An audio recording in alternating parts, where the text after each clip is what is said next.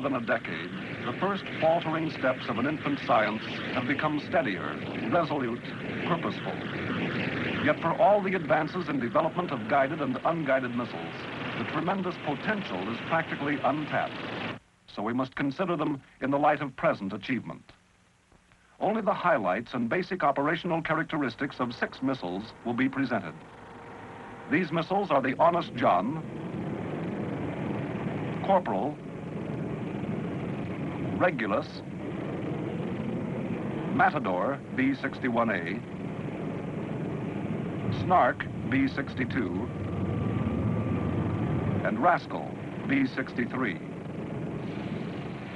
At present, these are the JCS-approved missiles with atomic warhead capabilities scheduled to be operational by the end of calendar year 1955.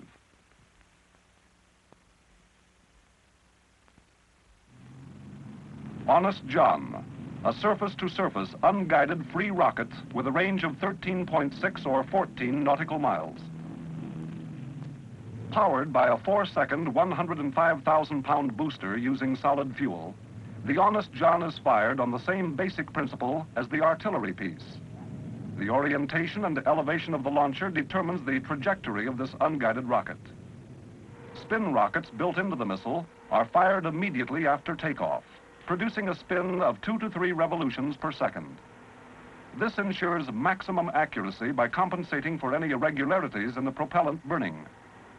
High-speed photography at 1,000 frames per second indicates the apparent ease and smoothness of takeoff. In spite of the lightness of the launcher frame, it is highly resistant to the tremendous heat and pressure exerted during launching. Firings to date give the Honest John a CEP, circular error probable, of 200 yards.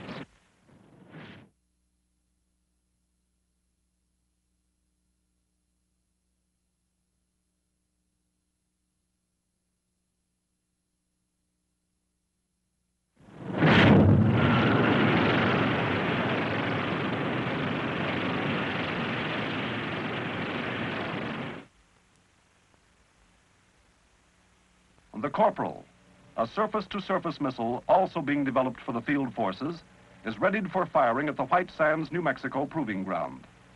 The entire weight of this missile, 11,000 pounds, is supported by 4 launcher arms attached near the base of the weapon.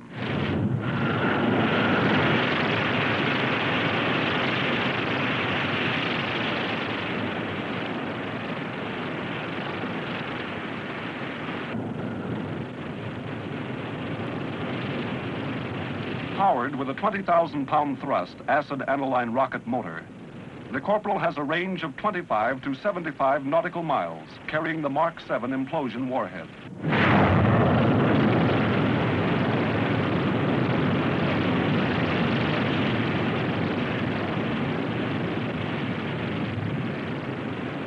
Military requirements call for a CEP, circular error probable, of 200 yards. Test firings indicate that greater accuracy will be attained.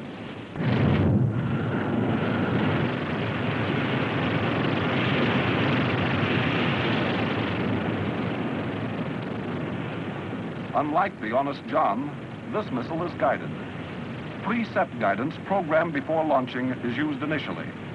Once airborne, however, the Corporal guidance is taken over by radar and radio control, and the missile is directed to its target.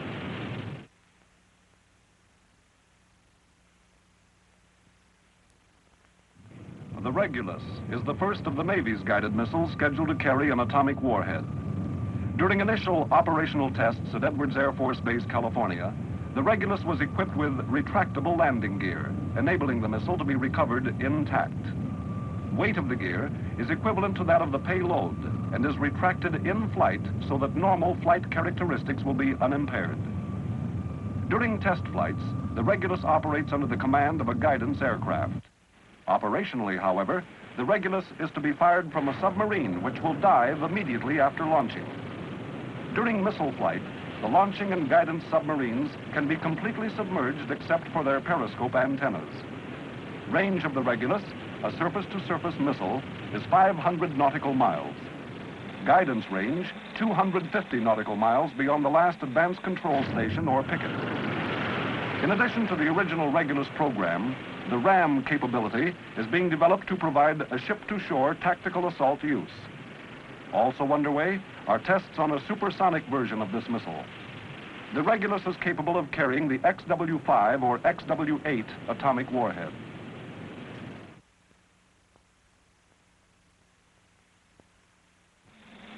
The B-61A is an Air Force pilotless aircraft formerly known as the Matador. A 12,333-pound surface-to-surface missile powered by a turbojet engine, it takes off from Patrick Air Force Base, Florida, and climbs on course to 40,000 feet toward its target in the Bahamas. High-speed photography enables you to observe the zero-length operational launcher and the missile's extreme stability during takeoff. Shortly after launching, the booster unit detaches itself and falls to Earth. During tactical missions, a nose probe will be used in conjunction with a Mark V 44-inch warhead to assist in determining height of burst. Range of the Matador, 600 nautical miles. Guidance range, 250 nautical miles beyond the last control station. A new version of this missile has a design range of 800 nautical miles and is capable of a low-altitude flight profile to the target.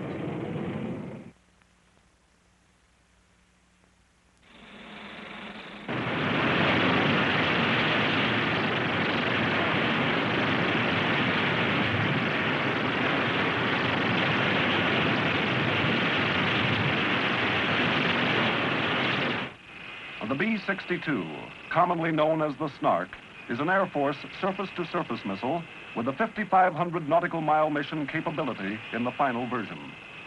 Powered by turbojet engines with rocket boost, the Snark weighs 60,600 pounds gross and will carry the 60-inch implosion warhead. With a speed of 0.9 Mach at 35 to 45,000 feet, the Snark is flown under the command guidance of a ground controller during tests, but will employ an automatic celestial navigation system in the final version. With a landing speed of 190 knots indicated, the Snark test missile lands on skids, and a drogue parachute, similar to that used with the Regulus, is utilized for braking action.